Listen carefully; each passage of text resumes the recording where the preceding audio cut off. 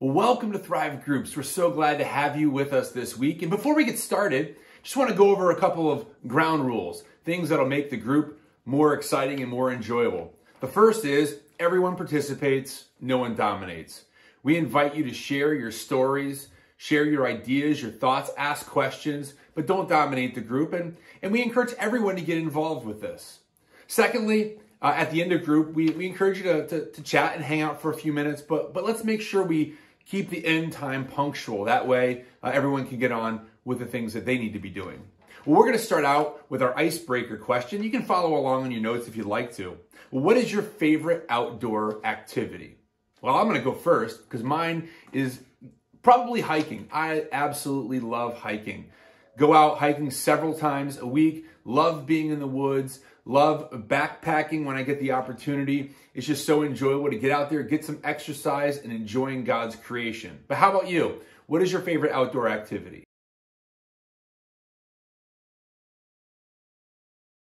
We're going to take a look at the book of Judges, and we're going to read Judges 11, verses 1 through 8. This is the story of Jephthah.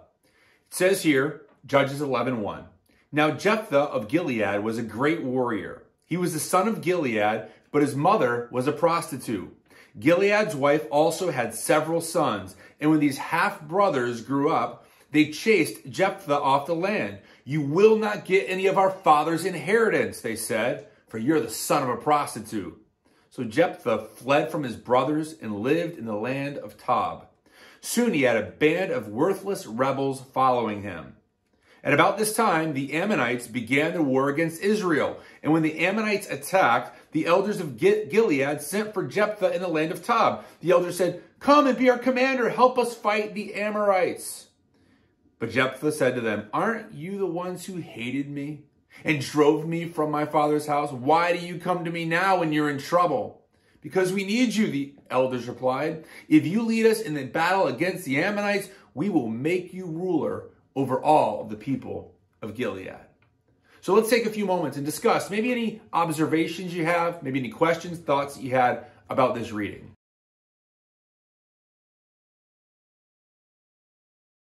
So let's jump in with a discussion question here. And it's share about a time you experienced forgiveness. One time for me was I was driving down in South Carolina and I was, I guess apparently not driving very responsibly. It crossed over the line a little bit. And so a cop pulled me over. I was unaware that they were there. And I was nervous. I'm like, oh, great. This is just what I need, an out-of-state ticket. And so we chatted for a little bit, went back and forth with a few things, and he extended forgiveness to me. He challenged me, hey, drive a little more carefully in the future. But he extended forgiveness, and that was a good feeling. To not get a ticket, not get a fine, not get even a warning, but to experience forgiveness. So how about you? Share about a time in your life when you've experienced forgiveness.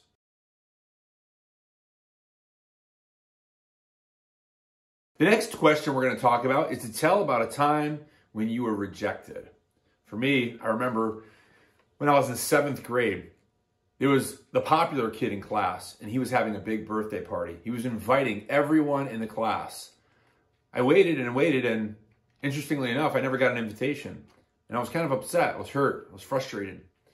So then I offered. I said, if you need somebody to make a video of your birthday party, maybe you could invite me, and I'll bring a video camera, and I'll document it for you. Why any kid would need to document their 14th birthday, I have no clue. But he said, yeah, sure, why don't you do that? And then after I pondered it, I said, you know what, I really don't want to have the relationship built like this. So I didn't go to the birthday party after all. But I felt hurt and I felt rejected because I felt like I wasn't wanted there. How about you? Share about a time when you felt rejected in your life.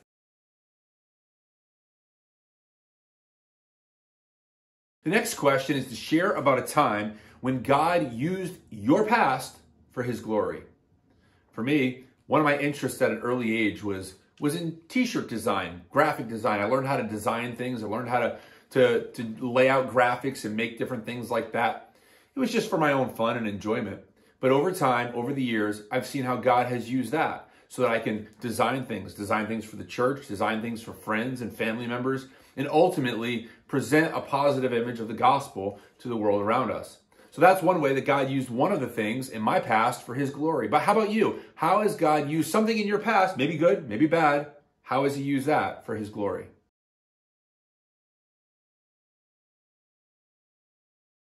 Well, finally, before we close up, we want to close with a word of prayer. And this is a great time to come together as a group, to pray, to talk to the God of creation, the one who created heaven and earth, the great physician, the healer, the Lord Almighty. And we can come to him and we can ask him, and he hears our prayers. So I'd invite you to take a few minutes, maybe go around the room and each maybe take a moment or two to pray. You don't have to say anything fancy. And if you don't want to say something, that's fine too. But we'd encourage you to spend a few moments together as a group praying.